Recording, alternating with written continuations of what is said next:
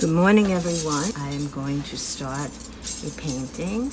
Wasn't sure what size paper I wanted to use, and also this had a little dent in it, and I didn't want to use a piece of paper that had a little damage to the, not terrible, but I'll just use this or cut this down, use it for something else. I'm gonna get started. Moving in, getting closer in New York to phase 3, so I'm working on my sign, changing it officially from to stay at home to anticipation.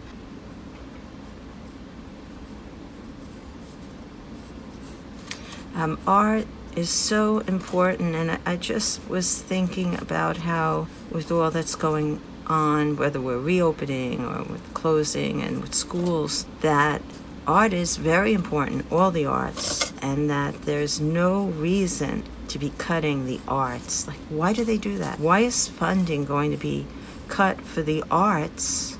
Everything's important. Would we ever think of cutting math or English? Why are we cutting the arts? Just think of how much art plays into our lives. What we see here, there's so many ways to approach them, even whether the schools are fully reopening or not. I don't get that.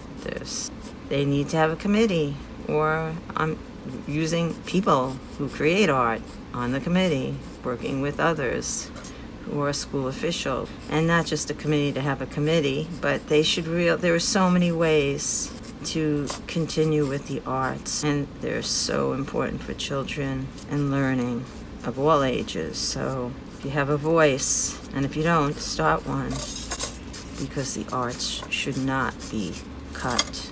They're vital to children's development and sensibilities, so connected to math and English and social studies and really all the subjects. If you have, write to your congressman, write to your local officials. Do not cut the arts. Find out who they are in your area.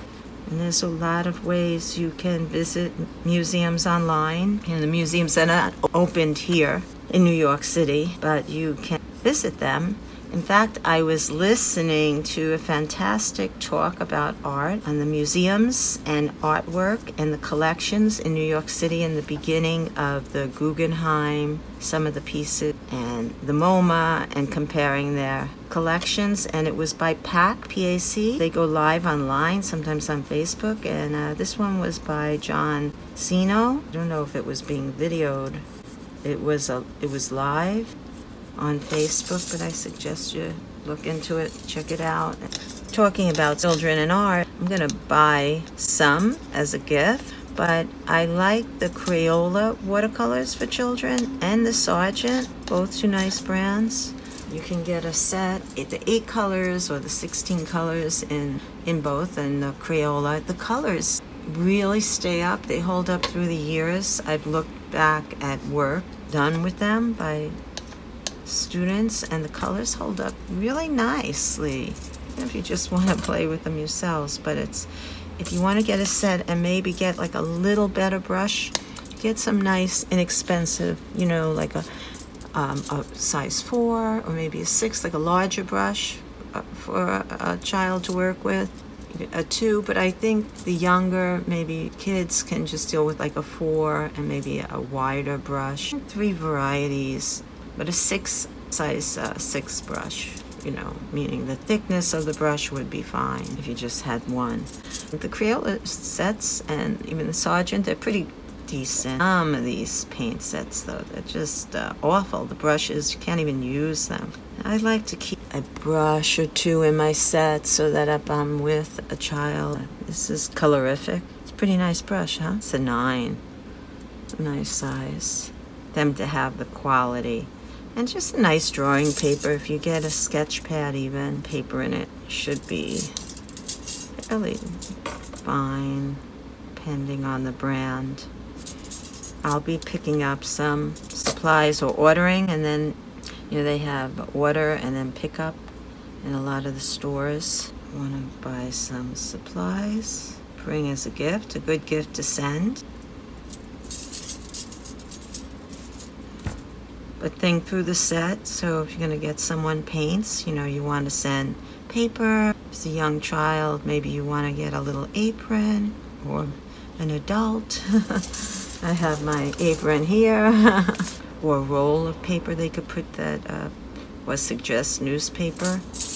A lot of people are reading online, so there's not that much newspaper handy. So the parent could put it on the table, or you can put it on your table when you're painting, and just have fun with it. I mean, even if you do something, and I was just using this blotter for my anticipation and working out the letters, and you could take this and then draw on it and make a design.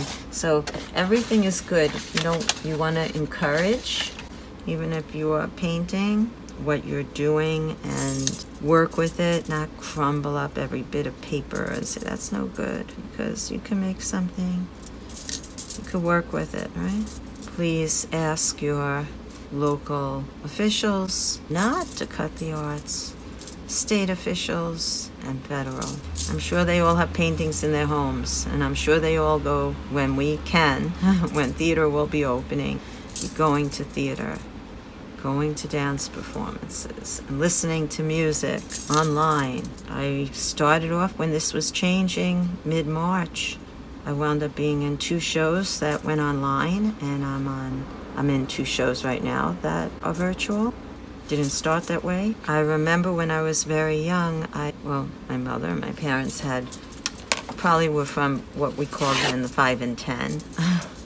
Stores that sold a little bit of this and a little bit of that, which maybe that's Home Goods now. But they had reproductions of Monet's. It was a lot rarer to see reproductions. Now we have so many, mass-produced art, and you can have real art. You can have my real art for affordable pricing. But in the living room, I think 3 different pieces, and they were reproductions. And then slowly, our aunt gave us a piece when she was redoing it, real painting, maybe, from Corvettes. I don't know how real it was. Probably. So we had that, and it was scenery, and then starting collecting people. We had some paintings, some collections of watercolor. Remember my brother did more pottery then, brought home some paintings, some beautiful watercolors, one which I still have, that hanging in the house.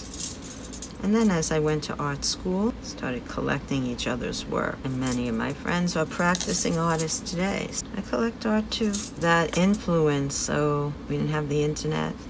I had a poster that I sent away for when I was a child. So I guess it's just like influences of art. And it was Sunday morning, poster of Sunday morning, and it was on the phone book. And you could send away and get a free poster. And I did. Beautiful poster. Phone books, that's how you used to look up people's numbers, guys. The yellow pages, the white pages, they had telephone numbers. The white pages were like local phone numbers, and the yellow pages were business.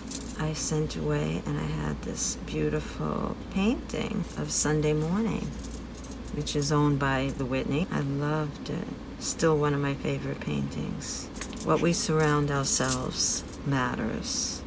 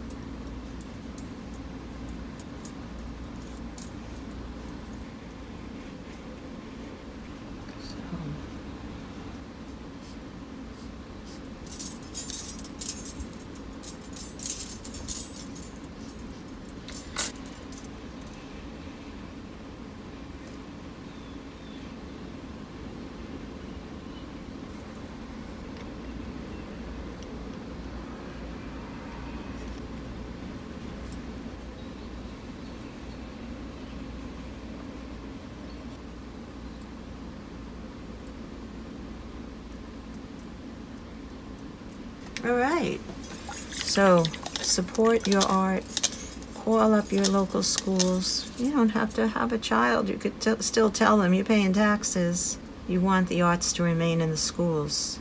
This is important. And it influences our children and enriches their lives.